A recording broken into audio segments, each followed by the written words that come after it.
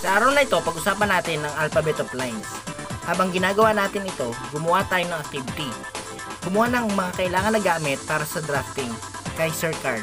Tandaan ang isang gamit na hiniram ay isa ring katumbas na gamit mula sa iyo at huwag kakalimutan ng piso mula sa puso. Umpisahan natin sa pamamagitan ng paghahati ng papel sa 4 na bahagi. Tandaan, huwag didiinan ng guhit ng lapis para madali ito burahin.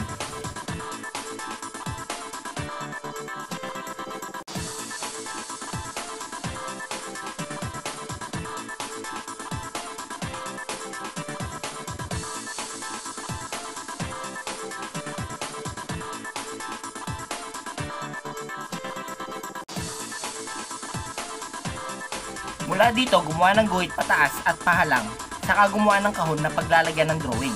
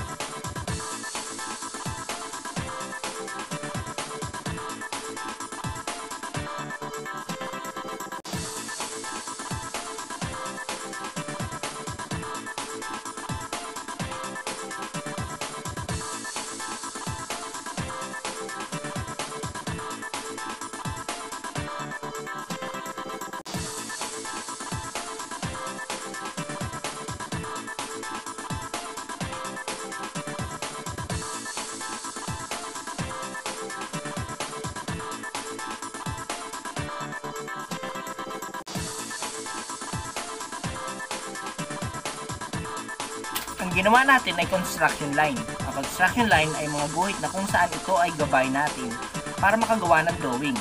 Ito rin ay madahan lang ang pagkakaguhit dahil ito ay buburahin natin. Iguhit natin ang mga kailangan na drawing.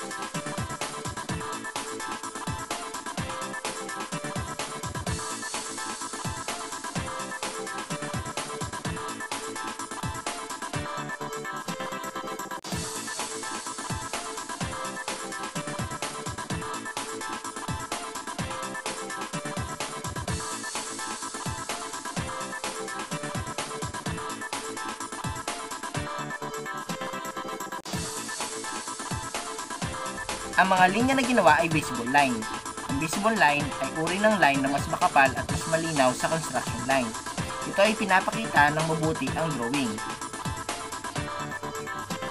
Burahin ang mga linya na hindi kailangan.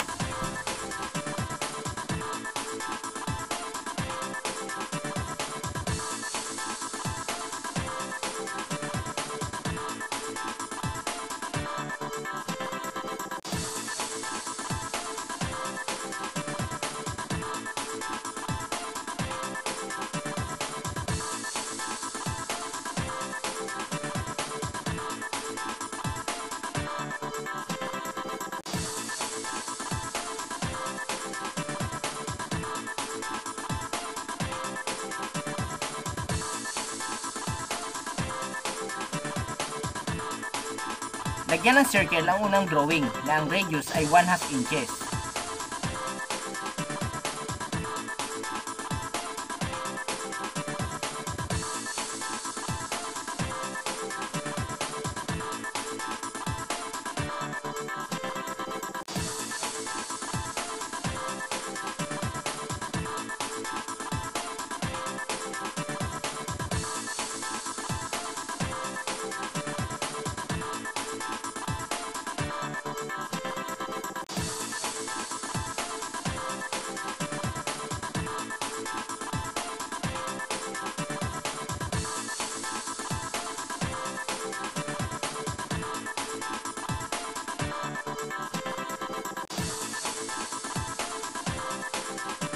Lagyan ng putol-putol na linya sa taas ng drawing. Ito ay sa pamamagitan ng erasing shield.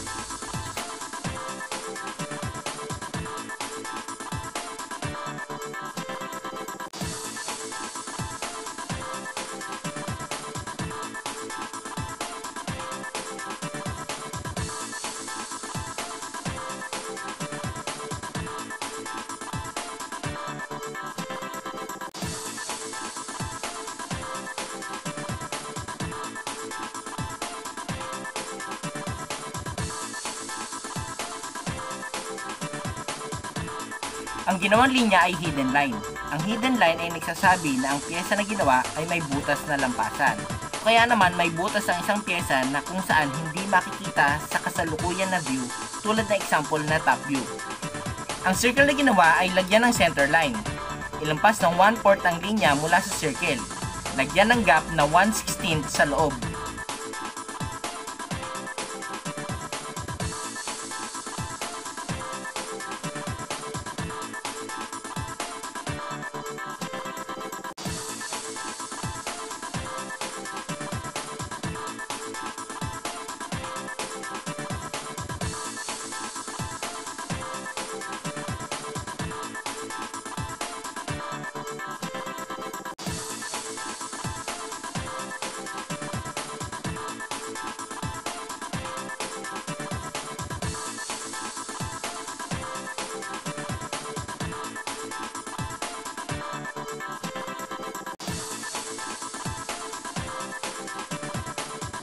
Ang center line ay nagsasabi kung saan ang gitna ng circle o kaya naman ay kung saan naikot ang isang object.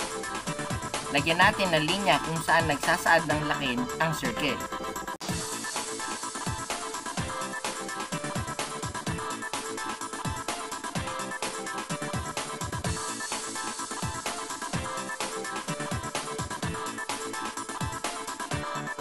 Ang tawag sa linya na ito ay leader line.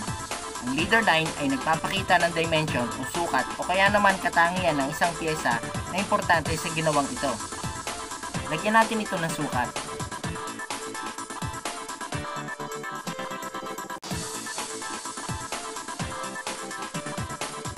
Gumawa ng linya paakyat na ang haba ay 3/4. Lagyan din ito ng agwat na 1/16.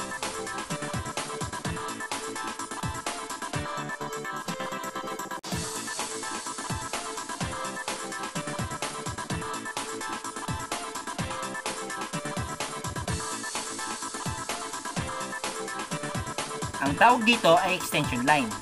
Ang extension line ay linya kung saan nagsasabi ng simula at hangganan ng isang dimension. Gumawa ng guhit pahalang at lagyan ito sa dulo ng arrow.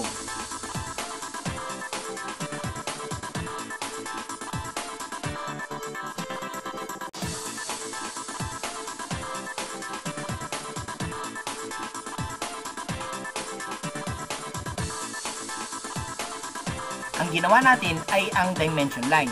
Ang dimension line ay pinapakita ang haba, kapal at taas ng isang drawing. Ito ay kalimitan kasama na extension line. Lagyan ng lettering ang taas nito para malaman ang haba ng dimension.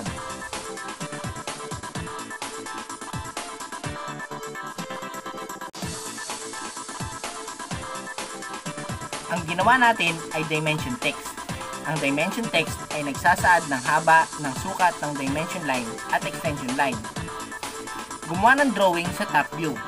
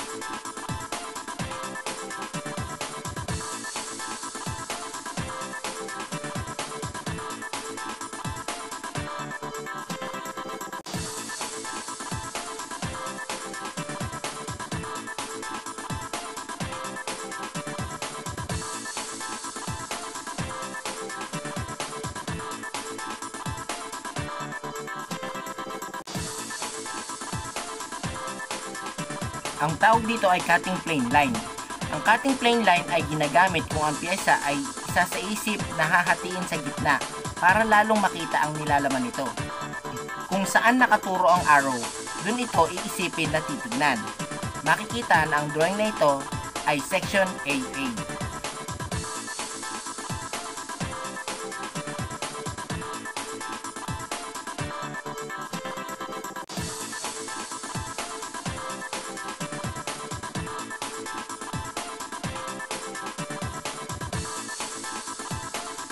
Sa section AA, gumawa ng linya na ang angle ay 45 degrees.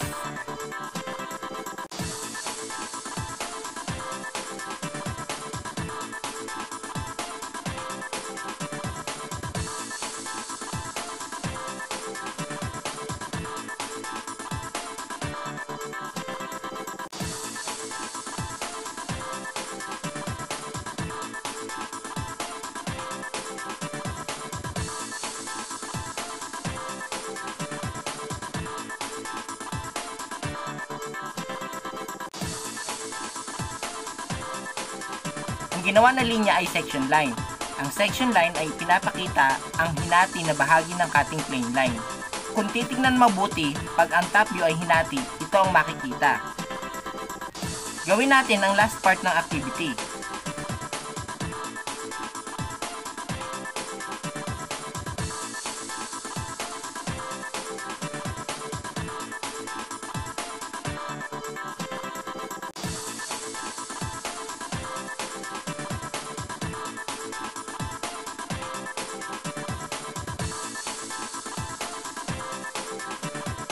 Makikita na naglagay tayo ng long line na merong dalawang short line. Ang tawag dito ay phantom line. Ang phantom line ay ginagamit kung ang pyesa ay tulad nito na pwedeng iba ang pwesto mula sa original.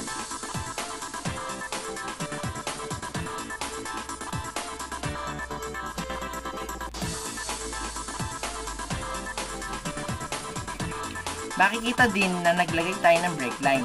Ang brake line ay ginagamit kung ang pyesa ay may nakatagong part at gusto mong makita ng mabuti ng detalye.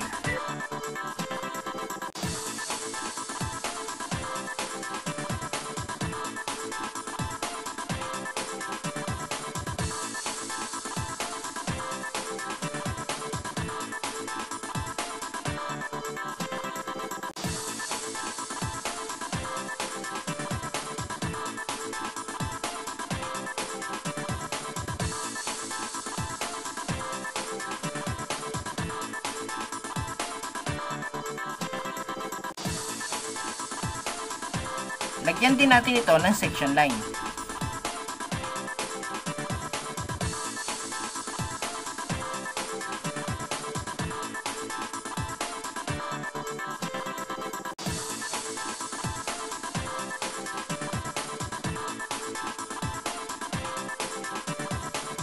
Matapos na ang drawing, ipasa ito kay Sir Carl.